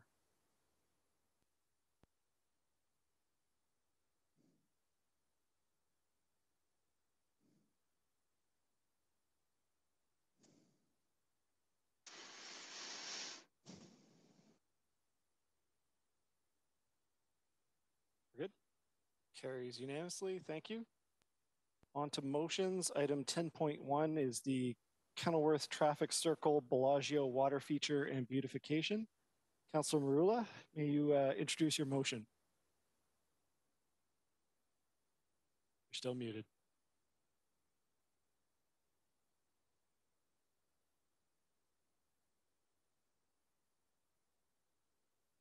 One moment. All right, I just got to get back to my motion now. So, moved by myself and seconded by Councillor Collins, and the motion is as follows. Whereas there is an interest from Ward 4 residents to enhance the Kenilworth traffic circle to allow for the potential installation of a water feature and additional floral planting beds to beautify the roadway, whereas floral beautification and design elements in the road allowance is appreciated by residents and visitors to the City of Hamilton, whereas a preliminary design concept is required to understand the servicing requirements and to develop a cost estimate for a water feature and planting bed, and whereas there is currently no funding for the proposed enhancements, therefore be it resolved, the staff engage a consultant to develop a conceptual plan and cost estimate for the construction of a water feature and additional floral planting beds in the Kenilworth traffic circle, with a capital cost of $25,000 to be funded from the Ward 4 Special Capital Reinvestment Reserve account. B, that any funds remaining in the project after the Kenilworth traffic circle water feature and beautification study is completed be returned to the Ward 4 Special Capital Reinvestment Reserve account. And C, that the mayor and city clerk be authorized and directed to execute any required agreements and auxiliary documents with such terms and conditions in a form satisfactory to the city solicitor. And just quickly, this is a gateway from the mountain, Ward 6 to Ward 4. Kenilworth Avenue was the main artery from the industrial core to the mountain for decades. As many of you know, we've gone from it being a very vibrant highway to it being a neighborhood now. And with that, the addition of the Kenilworth Stairs that has access to the mountain, as well as the mountain climber program for cyclists and the walkability of that area, it's now a street that is very welcoming. But more importantly, it's probably one of the most active areas in the city. When you look at how many people it actually attracts on a daily basis, we're talking about thousands of people that actually travel up those Kenilworth Stairs. And we've actually installed a water fountain there as well for water to drink, dogs as well. And those thousands of people that are traveling those stairs are going to have a beautiful project to look at when they can barely breathe at the end of those stairs when they're running up and down them. So this is an added feature not only to the neighborhood, but the city. And I look forward to the completion of it. And this is one step towards that occurring. And I appreciate your time, Mr. Chairman. Thank you, Councillor. And actually, can I have Councillor Jackson second that rather than Councillor Collins, since it is a partnership between Ward 6 and 4. Very good. Okay, any further discussion? I'm not seeing any, so moved by Councillor Marula, seconded by Councillor Jackson. All in favor.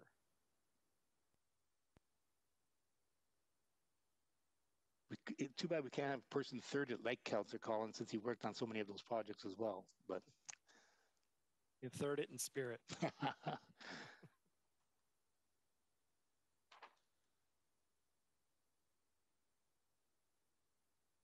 Councillor Marula, don't forget to vote. Yeah, it's in. Thank you.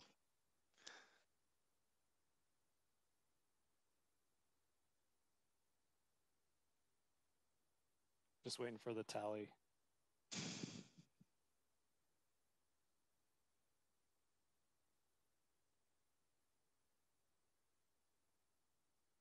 Okay, thank you. That's carried unanimously. Thank you.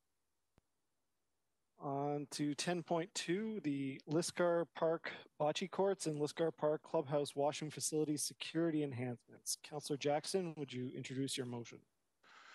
Thank you. Can you hear me, Mr. Chairman? Yes, sir. Thank you. Mr. Chairman, moved by myself, and this time on behalf of Councillor Marula and I will include the hardworking, industrious Ward 5 Councillor Chad Collins, seconding my motion. Whereas the City of Hamilton, as the owner of the lands and buildings located at Lisgar Park, municipally known as 95 Carson Drive, and which property includes the Lisgar Bocce Courts and the clubhouse washroom facilities of Lisgar Park, hereinafter collectively referred to as simply Lisgar Park. Whereas, Mr. Chairman, the city's committed to providing safe and inclusive spaces for all residents to enjoy rec activities within their neighborhoods by implementing measures that mitigate risks associated with vandalism and other security breaches.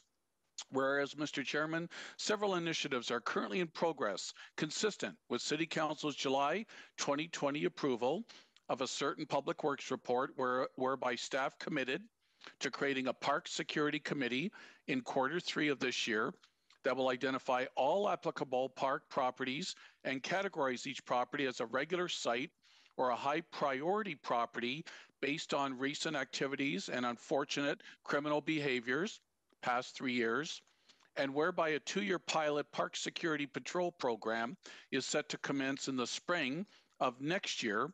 And whereas there's been an increasing number, unfortunately, of repeated vandalism and security incidents over the past several years at Lisgar Park, including 3 separate break-and-enter incidents in 2020, my editorial, by a bunch of cowards, Mr. Chairman, and such incidents undeniably have caused erosion of the public trust and confidence in the safety of Lisgar Park facilities. And whereas since 2018, over $6,000 has been spent on simply repairs, graffiti, and damages directly related to this vandalism. And whereas finally the city wishes to proactively address the safety concerns of the community at Lisgar Park, as well as to mitigate future risks of repeated vandalism, therefore be it resolved, A, that in advance of the start of the park security patrol program of next year, staff designate Lisgar Park as a high priority for implementation of proactive security measures so as to mitigate further risks of destructive behaviors at this park. B, that the Corporate Security Office, managed by Martin Dambo, and Staff and Parks Division, managed by Carol Bunn, work collaboratively to procure and install security enhancement measures at Lisgar Park, including, but not limited to, CCTV cameras, intrusion detective devices, enhanced lighting, signage, fencing, horticultural-related sightline mitigation, and any other security measure as may be deemed appropriate by Corporate Security Specialist Dambao, working collaboratively with Manager Bunn. C, that the funding for the security enhancement measures at Lisgar Park, estimated at $20,000 plus or minus 10% contingency, be funded from my Ward 6 Special Capital Reinvestment Discretionary Fund, and the operating impact of capital investment at a mere $150 annually for monitoring these costs be appropriated to the operating account of the department. And D, that Mayor Eisenberger, City Clerk Holland be authorized and directed to execute any required agreements, ancillary documents, and conditions satisfactory to City Solicitor Auty. Mr. Chairman, I just want to say that I'm grateful for the work in advance of this motion that Director Rome D'Angelo and his staff, Manager Duarte, and again, Specialist Manager Dambeau, helped with the language of this motion and working collaboratively with my office, along with Superintendent Rob Wagner of Parks and Manager Carol Bunn of Parks Division as well. I was hoping, this obviously is a necessity because of unfortunate ne'er-do-wells that for whatever reason wish to damage taxpayer-funded public spaces. And I've got a group of retirees, about 60, 70 strong, that of Italian, Portuguese background primarily, not exclusively, that love using the bocce courts. And unfortunately now, in light of their demographic, their age, and in light of these incidents, these past 6 months repeatedly, have grown unsure and uncertain of even venturing over to the park during the pandemic when they should be at least enjoying as much outdoor space as they can. The president, Peter Coquiera, contacted me, the parks president of the former park committee contacted me, asking me if security measures could be reviewed and hopefully implemented sooner than the pilot program that's starting early next year. And Mr. Chairman, that's why this motion is here before you in committee. And might I say, about 4 years ago, Councillor Marula advocated for CCTV cameras to be used in any park as a pilot across the city. It was his idea. I immediately put up my hand because at Fay Park in the Huntington neighborhood, a number of the residents along Kingsley Drive and their backyard fences were regularly, sadly, being tagged. There was graffiti on the play structure. There was vandalism in Fay Park. I'm happy to report through funding through my Ward 6 reserve and taking advantage of that pilot at Fay Park, I'm happy to report, and bylaw has affirmed the statistical side of it, that any form of graffiti and vandalism because of the CCTV cameras has been mitigated and eliminated to my knowledge over these last 4 years.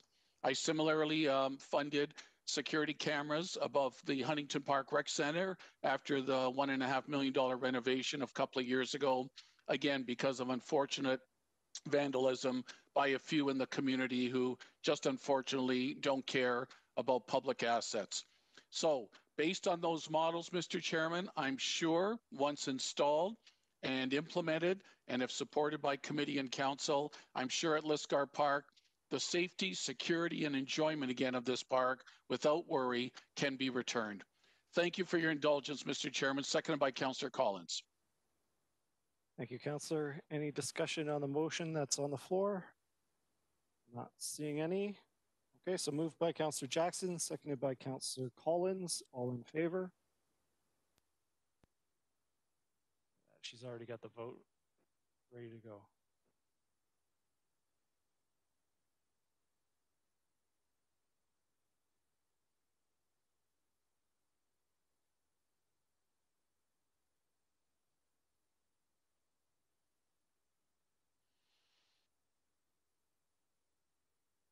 Thank you. That carries unanimously. On to notices of motion. Are there any notices of motion? Not seeing any. General information. You have the outstanding business list there. I need a mover and a seconder to approve the amendments to the outstanding business list. Moved by Councillor Pearson, seconded by Councillor Pauls. Any discussion on the outstanding business list? Not seeing any. All in favor? Oh, we're spinning here.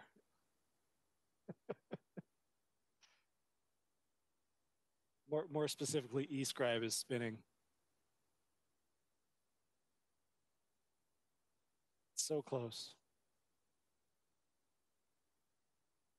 Thank you. So that we're going to have to count some mail-in votes after the meeting.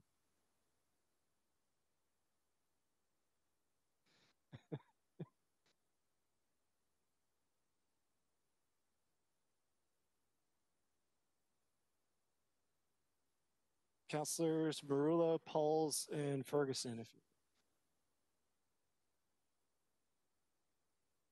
Yeah.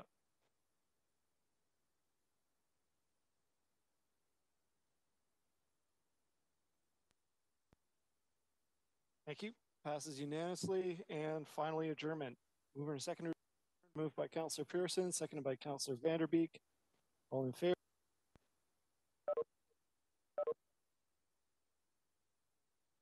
Don't forget, you still got to vote.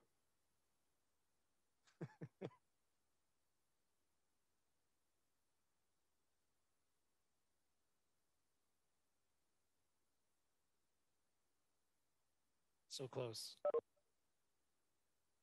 There we go.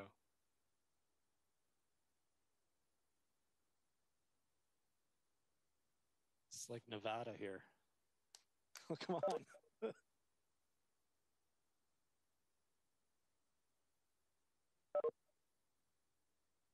Thank you, everybody. Oh, who voted against? Take care.